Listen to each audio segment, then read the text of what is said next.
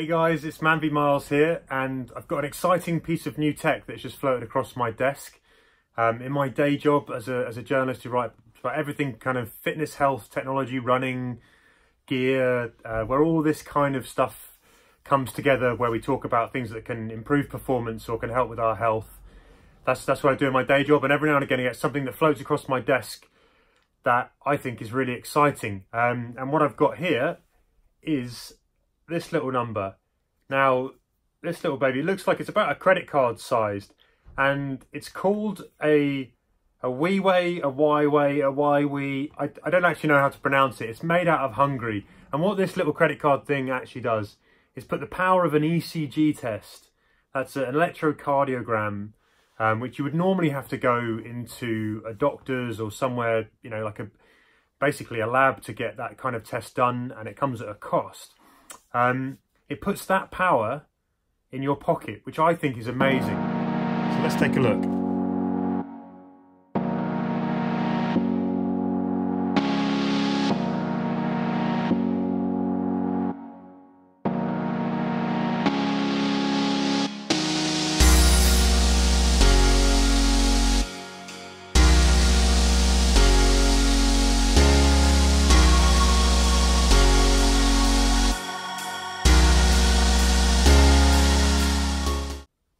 Now, we've seen some of this technology already arrive in some way or another. So, you know, the big news, I guess, last year was the Apple Watch Series 4.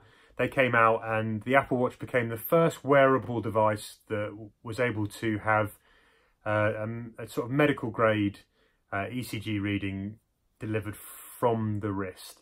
Now, that was big news, because what it means is that, you know, from people who may have never encountered any heart problems before, right through to people who know they've got a condition, the Apple Watch and the ECG was able to pick up some quite serious conditions, some underlying conditions that otherwise you wouldn't spot.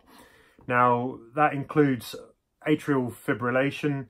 I'm not a medic, so I'm not going to pretend to know exactly all of these things, but AFib increases the overall risk of stroke and heart failure. And the Apple Watch Series 4 has already picked up a bunch of these. There's examples already hitting the news about people who've discovered this condition and situations that are potentially life-threatening, actually. So it's amazing to see technology that comes on that genuinely helps people from a health perspective. And I think this is really exciting also from a sort of fitness perspective. I'm going to talk about why. So, you know, this little credit card, it weighs absolutely nothing. It's a bit fatter than a credit card device. It's got a couple of little sensors in the front. It's got a power switch on the top here. This will pair with your smartphone. There's an app. It will pair via Bluetooth with your smartphone. And then simply by you putting your 4 fingers on the sensor, you can take an ECG, electrocardiogram reading. It takes 1 minute, and you can do it from wherever you are that you've got your smartphone. I think that's incredible. And this has been tested against 10,000 clinical samples, and it's come out with let me just check the numbers on that, it's a 98.7% accuracy rating. So this is a clinical grade ECG device that you can put in your pocket. Now this is you know, normally you'd have to have you know, lots of different sensors attached to different parts of your body in order to get that kind of level of accuracy. Now, the guys who made this are not claiming that this would replace those full lab tests that you can get. But just think about, you know, a step back where, you know, before they made this, you wouldn't be able to get that kind of information at all. So even 98.7% accuracy in the hands of more people is a really, really powerful thing. It means that people, you know, who you may be picking up a lot more of the conditions. It will flag up when you've got a condition or something that it spots that's abnormal, and it will recommend, quite rightly, that you then go and see a medical professional, a clinician, a GP, somebody who can look into this more deeply. But having something that can even give you that cue, even if it's not 100% correct, I think is a really, really powerful tool.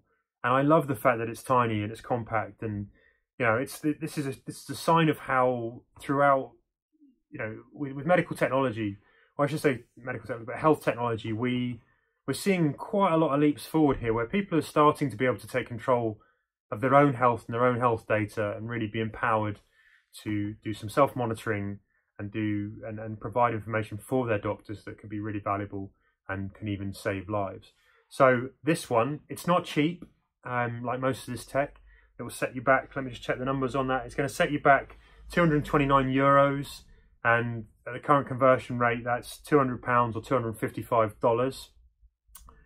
So is everyone going to pick one of these up and have it sitting around in their house? I doubt it right now, unless you know that you've got a condition that would warrant that kind of regular testing.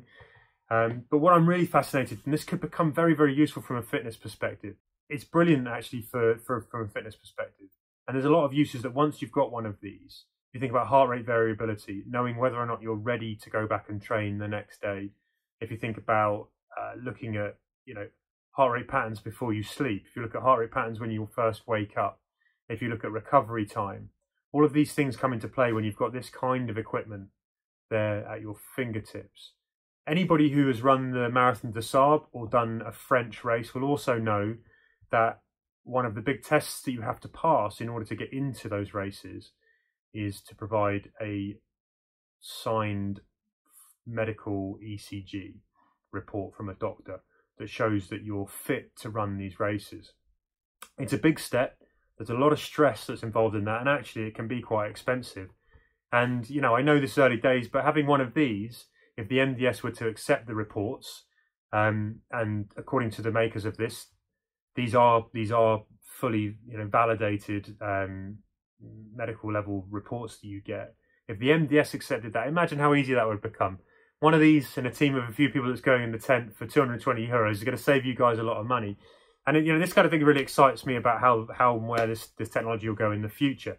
So let's have a little bit of a closer look and see exactly what a test looks like on one of these and some of the details that you can get. I'm pretty excited about it. I get excited about technology all the time though, so I'd love to hear your comments in the feedback below. Do you think this is a waste of time? Would you pay €220 for one? What other reasons could you think that you'd like to have one? What other heart rate information would you like a device like this to be able to supply you on a daily basis? Hit me up in the comments and let me know. And also, whilst you're at it, don't forget to hit the subscribe button if you want to hear about more new innovative tech that can help our health and our performance.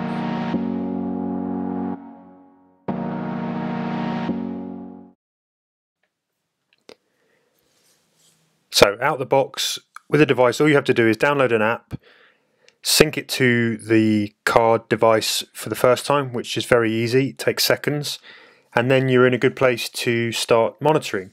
Now, this is the iPhone app you can see here, and this takes you to the home screen. If you want to do a new recording, all you have to do is press that new recording button top left there, and each time you do that, it'll trigger you to sync with the device very quickly, which it does really reliably. That's not the case with all Bluetooth devices that I've tested, particularly in this sphere, and that's nice and reliable. 9 times out of 10 I found it very easy to sync, and you're off. A minute to do the full test, and you then get some great information back. The other tabs here, I want to dive into the information tab first because this is really important for what comes in the profile. The profile shows you all of your previous tests and results, so you can see how your heart health is over time, not just for the single test. Settings lets you tweak things like height, weight, all of those kind of bits of data that are pretty standard on apps like this. But information is where it gets a little bit medical and really quite important. So if you dive into the medical info, you get an explanation of what the areas are that are being tested for here. So you've got an electrocardiogram, the ECG, and this shows you that there's a traffic light system here. Green is, everything's normal. Yellow, as it says, suggests there's a small deviation in one of the parameters, and red is a significant deviation, and that is the trigger really to go and get a further detailed medical examination.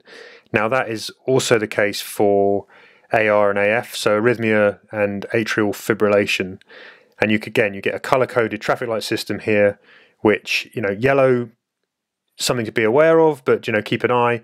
There's a small deviation, but red, go and seek help, find out what's going on. And there's a really good explanation in here as to how and what is being detected. So it's very useful. The final one that you'll see on the next screen that I'm going to show you is this, which is ventricular repolarization heterogeneity. Well, if I've said that right, that's, as I said, this is not this is a little bit deeper than I would normally go in terms of heart health or fitness.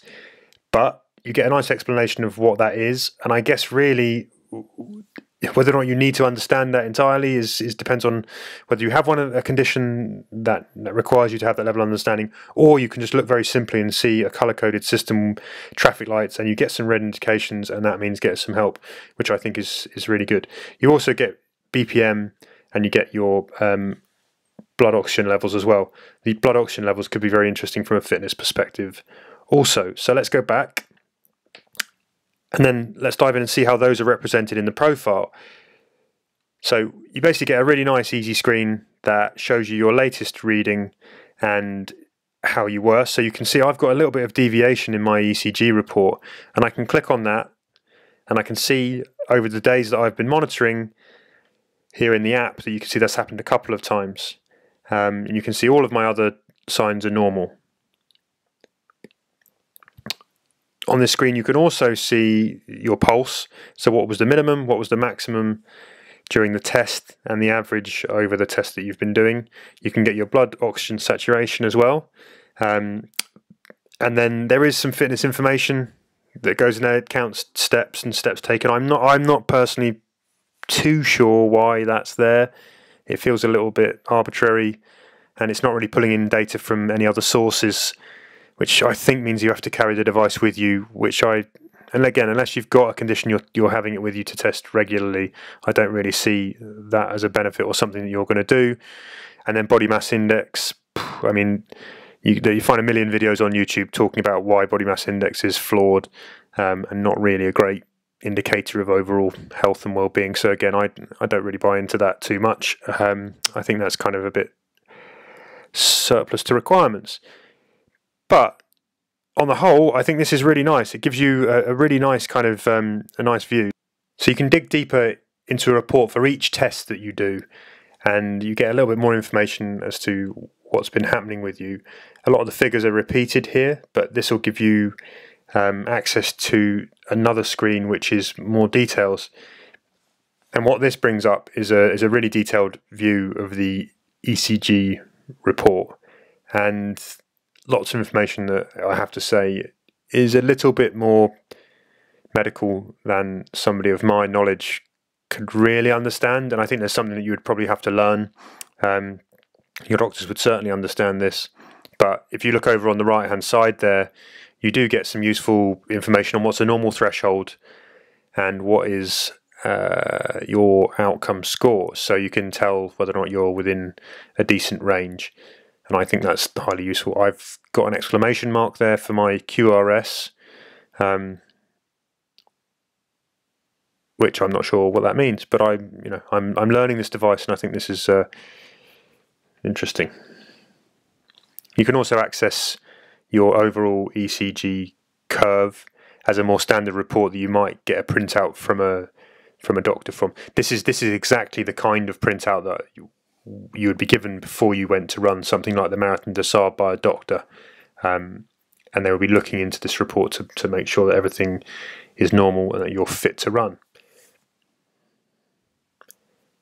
And that is pretty much that. So that's what you get. It's a very, very detailed, I think very useful. It's very simple to use. There's a lot of information in here that's medical. It's probably a place that you have to dive into and improve your knowledge to really get the most out of. But I think as a device and as an app, it's actually very, very nice and simple to use when it could be very complicated, easy presented. And yeah, I'm looking forward to seeing how I get on with it over the coming months.